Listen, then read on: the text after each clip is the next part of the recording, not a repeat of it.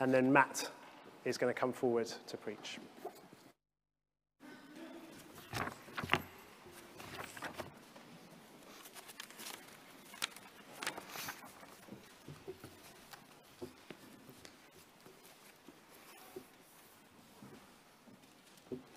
So the reading is from Isaiah chapter 52 onto 53, beginning at verse 13 of chapter 52. See, my servant will act wisely. He will be raised and lifted up and highly exalted. Just as there were many who were appalled at him, his appearance was so disfigured beyond that of any man, and his form marred beyond human likeness. So will he sprinkle many nations, and kings will shut their mouths because of him. For what they were not told, they will see, and what they have not heard, they will understand. Who has believed our message, and to whom has the arm of the Lord been revealed? He grew up before him like a tender shoot, and like a root out of dry ground. He had no beauty or majesty to attract us to him, nothing in his appearance that we should desire him. He was despised and rejected by men, a man of sorrows and familiar with suffering. Like one from whom men hide their faces, he was despised, and we esteemed him not. Surely he took up our infirmities and carried our sorrows. Yet we considered him stricken by God, smitten by him and afflicted. But he was pierced for our transgressions. He was crushed for our iniquities. The punishment that brought us peace was upon him, and by his wounds we are healed. We all like sheep have gone astray. Each of us has turned to his own way, and the Lord has laid on him the iniquity of us all. He was oppressed and afflicted, yet he did not open his mouth. He was led like a lamb to the slaughter, and as a sheep before her shearers is silent, so he did not open his mouth. By oppression and judgment he was taken away, and who can speak of his descendants? For he was cut off from the land of the living. For the transgression of my people he was stricken. He was assigned a grave with the wicked, and with the rich in his death, though he had done no violence, nor was any deceit in his mouth. Yet it was the Lord's will to crush him and cause him to suffer. And though the Lord makes his life a guilt offering, he will see his offspring and prolong his days, and the will of the Lord will prosper in his hand. After the suffering of his soul, he will see the light of life and be satisfied. By his knowledge, my righteous servant will justify many, and he will bear their iniquities. Therefore, I will give him a portion among the great, and he will divide the spoils with the strong, because he poured out his life unto death and was numbered with the transgressors. For he bore the sin of many and made intercession for the transgressors. This is the word of the Lord.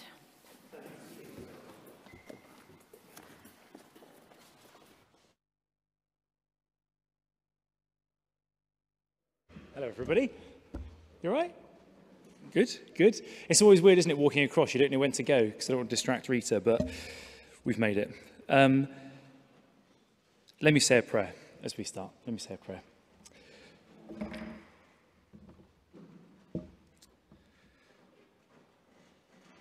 Father in heaven, we thank you so much for these ancient words that may be very familiar to some of us. We thank you so much that we're going to hear of your glorious Son, your great servant, Jesus. Please help us as we hear of him now and his death on the cross. Please would you change our hearts and our minds. Please help us to fall in love with Jesus, either for the first time or to fall back in love with him for the 100th time. We ask that you do that in our hearts. In Jesus' name, amen. Amen. Well, I didn't say I'm Matt. I'm part of the team here. It's lovely to see you. I don't get to see people in the morning much because normally I'm helping with the kids and the youth stuff over there. So it's a great joy to be with you this morning. But let me just tell you about my grandpops. Okay, my grandpops was a great artist. In fact, here's a picture, I think, on the screen. There you go. Now, Sophie, my wife, doesn't really like this picture, but I love it. I think it's a great picture. Anyway, he was a great artist. He's good, yeah, good. And before photos, if you're young, you might not believe this, but before photos, people like my grandpops would be asked to draw machinery to go in like catalogues and magazines so people would see what they were buying. So he would draw the pictures of machinery, that was his specialty, so that people knew the products that they were getting. He was a very good artist. Thanks, Dirk. But anyway, when I was small, I used to go to his house, and we used to play a game. He'd get a big blank piece of paper, and he'd start painting a picture, just a couple of strokes at a time. And the game would be, then he would stop, and I would have to guess what he was drawing. And there were always sort of little clues, but I could never quite see what it was. And then there was always a moment with one or two more brushstrokes, and the picture became perfectly clear. I could see exactly what it was. But even though it became perfectly clear, it was never what I expected. Maybe he turned the piece of paper around or he did something, and it was never what I actually expected. And look, I'm telling you this because I think it's been like that in the book of Isaiah over these last weeks and months. If you're not here, if you haven't been here for that, don't worry, but over those weeks and months, God has been painting us a picture of this man, the servant of the Lord. And brushstroke by brushstroke, chapter by chapter, we've started to see more of who this servant is, more of what he's going to do. We've seen that he's for all people, all nations, this servant. He's going to bring people back into relationship with God. He's going to lead them home. He's going to bring them joy and salvation, we heard last week. But you see, the picture hasn't been finished. We don't know how he's going to do that. We've still got lots of questions. How on earth is the servant of the Lord going to deal with God's wrath at sinful people, with God's calm and considered anger at the wicked in people's hearts? How is the servant of the Lord, how is he going to deal with that? See, last week we read in chapter 52, verse 10, the Lord will lay bare his holy arm in the sight of all nations. God is going to roll up his sleeves and act. And all the ends of the earth will see the salvation of our God. But what is going to happen? When God rolls up his sleeves, when God acts through his servant, what is it going to look like? How on earth is the servant going to deal with all of these issues that we've been seeing? Well, the answer is in the verses we're looking at this morning, chapter 52 and 53. These are the brushstrokes that finish the picture. At last, we're going to see 52 verse 13. Have a look down. Make sure you've still got it open in front of you so you can follow along. 52 verse 13. Someone shout a page number. 740 if you shut it. Thank you. Thank you. Okay. And at the start, 52 verse 13 says, see, God is speaking through Isaiah, my servant will act wisely. We're going to see what happens when God steps in to deal with the problem of sin. How is he going to deal with God's wrath? That is what we're going to see this morning. And just like with my grandpops, as the picture is finished, although we can see it clearly, it is not what we might have expected. See, this is the fourth song. They're called the fourth servant songs. And this is the fourth and final song about God's servant. And it's in 5 parts with 3 verses each. But don't fear, it's not going to be a 5-part sermon, I promise you. Okay, we're going to clump a few bits together. But as we go through, we're going to see some amazing things. We're going to see that God's victorious servant will look weak. Keep that up, Dirk, but I'm going to say the others. Then we're going to see that God's innocent servant willingly took our place. And finally, we're going to see that God's righteous servant will save many. God's righteous servant will save many. But firstly, chapters 52:13, just 6 verses down to 53 verse 3, we see that God's victorious servant will look weak and ordinary. Now we know, don't we, God's people are in exile. That means they've been cast out of their land and they're prisoners in Babylon. And that is because of their sin. They've not listened to God's warnings and they've been sent away from him out of his presence. But can you imagine their sort of anticipation and excitement as they're hearing about this servant of the Lord who is going to step in to save them? And 52:13, see, my servant will act wisely. Finally, they're thinking, he's going to do it. God's going to reveal his arm and he's going to save us. He's going to act wisely. You can imagine them being excited that God's going to come in his mighty strength and bat away the enemies, destroy the enemy. But then Isaiah carries on, and it's not what we would expect. Just have a look down again with me, because Isaiah describes this servant in detail. Verse 14, 52:14. People were appalled at him. He's disfigured and marred. There's no beauty about him at all. He's despised and rejected. A man who knows sorrow and suffering, familiar with pain. A man, if you were to look at him or walk past him in the street, you'd think there's nothing special about him at all. He's held in low esteem. Isaiah says in 53 verse 1, who would believe our message? And to whom has the arm of the Lord been revealed? In other words, when this man turns up, who would have guessed this is the arm of the Lord working and acting? Not us. You'd walk past him. He wasn't impressive. By the world's standard, far from it. God's servant looks weak and ordinary. But as Tim said, these words were written 2,700 years ago. We're the privilege of being the other side of the servant actually turning up. The servant of the Lord has appeared in history. And we can see that these words are true. In the world's eyes, Jesus looked weak and ordinary. Do you remember when Philip, he ran to a man called Nathanael. He said, Nathanael, we found the Messiah, the servant of the Lord, the one who the prophets wrote about. He's here, Jesus of Nazareth. Do you remember what Nathanael replied? He went, Nazareth? Really? Can anything good come from there? We know that place. Servant of the Lord, he can't come from there. Jesus, he was totally overlooked, Jesus. He was rejected. He was beaten. He knew sorrow and pain. 52:13 ready says the servant will be raised and lifted up. He will be highly exalted. And Jesus was, but not on a fancy throne. He was raised and lifted up, highly exalted. Where? On the cross, where people were appalled at him, and they shouted insults at him and taunted him. Let him save himself if he's the Christ, the chosen one. You see, what Isaiah said did actually happen 700 years later. We can trust these words are true. Jesus, the servant, came, and to many he looked weak and ordinary. But here's the gem, ready? Start of verse 15, we get a little glimpse that he wasn't just weak and ordinary. You see, he comes in God's perfect wisdom, and God's perfect wisdom is always to use what is weak to bring about great victory. That has been his MO for the whole of history. Do you remember Joseph, youngest of 12 brothers, hated by his brothers, thrown into a well, sold into slavery, trapped in prison? What did God do through him?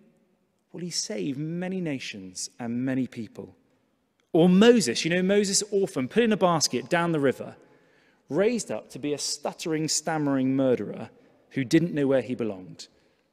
What did God do through him in that weakness? He led his people in the greatest rescue of the Old Testament. Or do you remember Jericho, that walled city, as God's people had to walk through? How was Jericho defeated? How was victory had? By some marching in a circle and some trumpets and the faith of a prostitute woman. God uses weak things to bring great victories. That is what he does in his wisdom, and it's no different with his servant Jesus. As Jesus is raised high and exalted on the cross, many will look and be appalled by him. They'll just think it's a weak man dying for nothing. But have a look at verse 15. God gives us that glimpse of victory. He will sprinkle many nations, and kings will shut their mouths because of him. For what they were not told, they will see, and what they have not heard, they will understand. Nations are going to be washed clean because of what Jesus has done. Kings will be speechless. People will see and understand. In what looks like Jesus' weakest moment on the cross, it is actually God's mightiest victory, his power to save sinners. And it starts immediately. I don't know if you know the Roman centurion. Do you remember him? As he watched Jesus die, his job was to make sure Jesus did die. But as he watched Jesus die, he praised God, saying, surely this was the Son of God. Surely this man was righteous. On the screen, a guy called Paul in the New Testament writes this: for the message of the cross is foolishness to those who are perishing. Some will look at the cross and say, it's just weak. But to us who are being saved, it is the power of God. It is where we see God's mighty hand at work most clearly as Jesus dies on the cross. So I guess my question for you is, what do you see when you look at the cross? Do you just see something weak and insignificant, not worth your time? Or do you see that there's actually a load more going on than meets the eye? In fact, the cross is where a mighty victory is won. Have a look at verse 15 again. It could be translated this way: so will many nations marvel at him. You see, even though it might look weak to the world, we are to unashamedly marvel at the cross and be astonished by it. That the God with all might and power would become weak to die on a cross for you and me. Do you marvel at the cross? Do you spend time each week, each day, looking at the cross and seeing that in his weakness, Jesus wins a mighty victory? Well, look, but we're still left with the question, aren't we? How? How on earth does Jesus being lifted up on a cross for all to see and dying bring victory? How does it deal with Israel's problem of sin? How is that a comfort to people who are under God's right considered calm anger because of the way they've behaved? Well, look, in the next two sections, we get the answer. So 53 verses 4 to 9. And we see that God's servant willingly took our place. God's innocent servant willingly took our place. Now, you've got to do a bit of work here. So cast your minds down. 53 verses 4 to 6, right? This is right in the middle of our passage. I want you to count how many swaps there are, okay? So how many him for our or he for us, okay? I'll read it and you count how many swaps take place in these three verses. Here we go. I'll read it out. Surely he took up our infirmities and carried our sorrows. Yet we considered him stricken by God, smitten by him, and afflicted. He was pierced for our transgressions. He was crushed for our iniquities. The punishment that brought us peace was upon him. By his wounds we are healed. We all like sheep have gone astray. Each of us has turned to his own way, and the Lord has laid on him the iniquity of us all. Come on, what have you got? What have you got? 8? It's good. Pardon? 5, 5, 8. I had 7. That's a lot though, right? There's a lot. There's a lot of swaps. I was waiting for 7. Don't worry if you were better than me and got 8. Anyway, 7 swaps. Okay, there are 7 swaps. It's really clear. It's really clear. Isaiah is saying it's him, the servant, for us. But the first time I'd sort of read it and thought 7 swaps, this is strange. But all I could think of was, you know when you do your online food shop and they bring it to your door and you open it and the man goes, oh, I'm really sorry, but we've got 7 swaps today. That's rubbish, isn't it? You think, well, you're a massive supermarket. How have you not got the 7 things I've ordered? But you've got 7 swaps, okay? That's all I could think. It's a bit strange, but that's all I could think. But, you know, when those swaps come, you've ordered something, they don't have it, so they give you something else, okay? And you either have to receive that swap, say yes and grab hold of it, or you say, no, I don't want it. Take it away. Take it back to the shop. You receive it or you reject it. And we know when it's a good swap. Yeah, we do, don't we? So like if you order ice cream and they've just gone in the freezer, there's no ice cream, but the frozen peas are there, and they put it in, and they say, oh, really sorry, we didn't have ice cream, but here's some frozen peas. You go, take it back. Who wants frozen peas? Nobody. In fact, actually, Hannah earlier said, yeah, I'd have frozen peas instead. Anyway, don't want frozen peas instead of ice cream. That's a bad swap. But we also know a good swap, right? So when you order the cheap sausages, because it's been an expensive month, and they say, oh, I'm really sorry, we ran out of the cheap sausages, but we've got the good ones. Would you like those instead? You go, yeah. And you grab them and take them in and you enjoy them. We know a good swap. We know a bad swap. You receive it or you reject it. But what's the swap on offer here? It's the servant of the Lord in our place. But what? What is he doing in our place? What did you see? He took our pain. He bore our suffering. He was pierced for our transgressions, for when we thought we know better than to follow God's law. He was crushed for our iniquities, for those deep, awful thoughts in your heart and mind that you shared with nobody. He was punished for that so that we could have peace. He took those wounds that we deserve so that we could be healed. All of it was laid on him at the cross. Just quietly for a second, I want you to think of, if you can, the single worst thing you've ever done or thought. What is it? Don't tell anybody. What's the single worst thing you've ever done or thought? It might be recent. It might have been quite a while ago.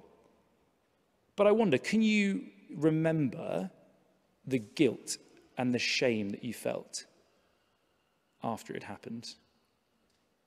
Do you remember it feeling like it was crushing you down? What you just thought or done or said? Do you remember the shame of feeling, oh, that is what I'm really like? And it really isn't pretty. Well, the swap is that Jesus says, let me take that onto my shoulders.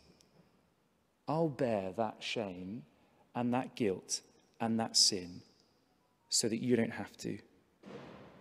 And not just for that one thing, but for everything you've ever done that is wicked and evil and against God. And not just for everything you've ever done, but for everything I've ever done and thought and said. And for everything anybody in all of human history has done that will end up trusting in Jesus. All of that on the cross was piled upon his shoulders. All of our iniquities were put on him. And he paid the price for it. And what's more, did you see? He did it willingly. He wasn't forced to do it. So verse 7 to 8, he was oppressed and afflicted, yet he was silent. There's no complaining. He doesn't justify himself. Doesn't try and squeeze out of it.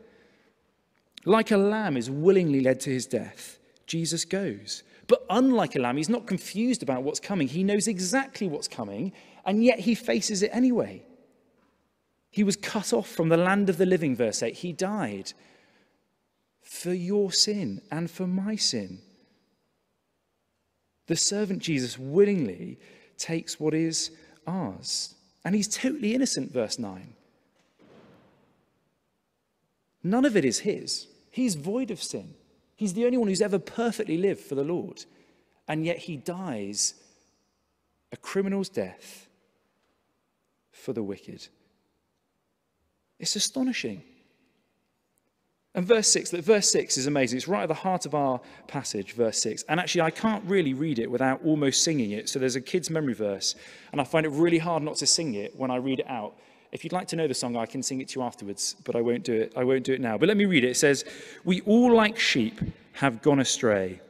Ba, ba, do, ba, ba. No. "Each of us has turned to his own way, and the Lord has laid on him the iniquity of us all." You see, Isaiah is casting our minds even further back before Christ to a day called the Day of Atonement. You can read about it in Leviticus 16. But here it is in a nutshell. The priest would get a goat and would put his hands on his head and confess the people's sin. Symbolic, putting the sin onto the goat. And then the goat would be led out of camp as far away as possible from the people. What's the image? The image is the people's sin is being removed forever from them. Well, look, on the cross, it is like God is doing that with Jesus for us. Like he's putting his hands on Jesus' head, putting our sin onto Jesus, who deals with it and dies for it and takes it away forever. 2 Corinthians 5, verse 21 says this: "God made him who had no sin to be sin for us." The innocent servant, the innocent Jesus, bears our sin. He takes our punishment, and that means it's removed from us forever. What a swap. What are you going to do with it? Are you going to receive it and hold on tight to it? Or are you going to reject it and say, actually, I think I'll take that on myself? Which you can't, by the way. Jesus has died in your place, taking God's wrath at sin away, so that you can be free to have a relationship with him and his Father forever. Receive it. Love it. Hold on as tight as you can to the Lord Jesus for what he's done for you. And if you have already, don't forget what he's done for you. There's a verse in the Bible that says, this is love, right? It says, this is love. This is it. That God sent Jesus as an atoning sacrifice for our sins. If you are ever in doubt about how God feels about you, just have a look at the cross.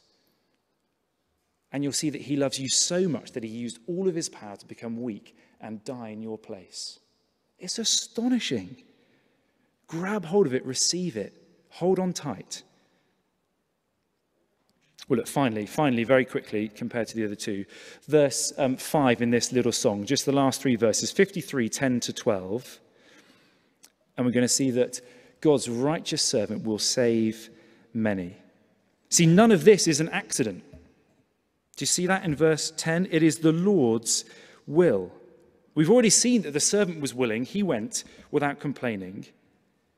It is the eternal plan of God, Father, Son, and Spirit to save. That he would put all the weight of all sin onto Jesus' shoulders. And have a look at verse 11. It worked. Let me read verse 11. After he suffered for his soul, he will see the light of life and be satisfied.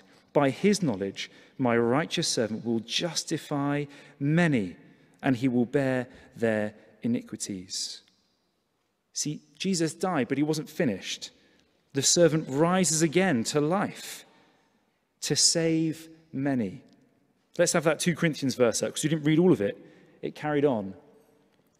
God made him who had no sin to be sin for us, so that in him we might become the righteousness of God. See, Jesus bears our sins away. I've lost where I am. Bears our sins away, but he then clothes us with his righteousness, his perfection, his right relationship with God.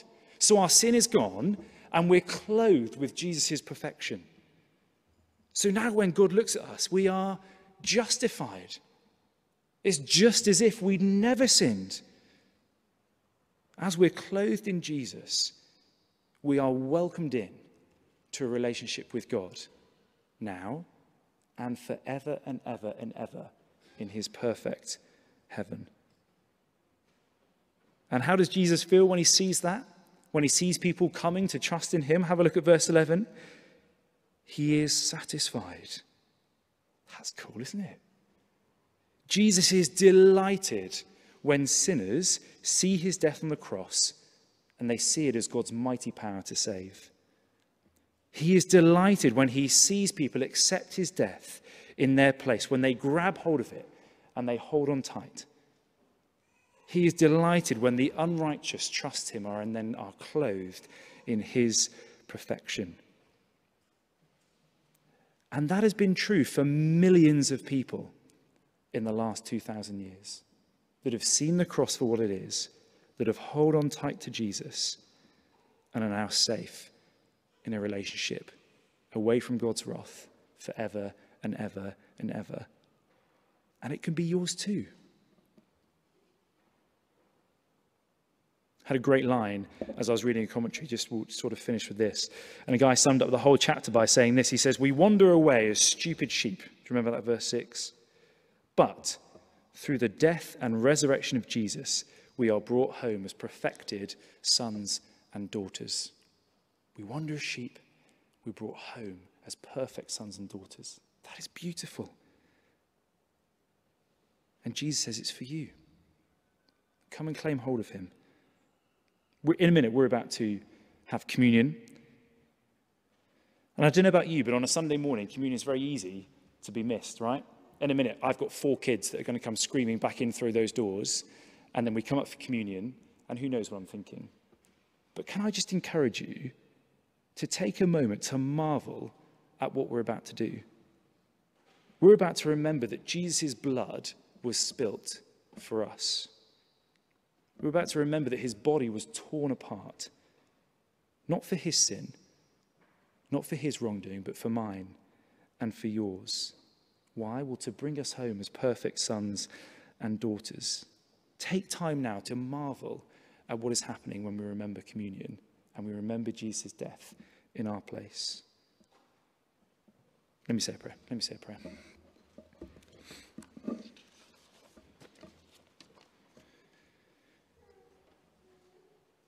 Lord Jesus, we thank you so much for what you've done for us on the cross.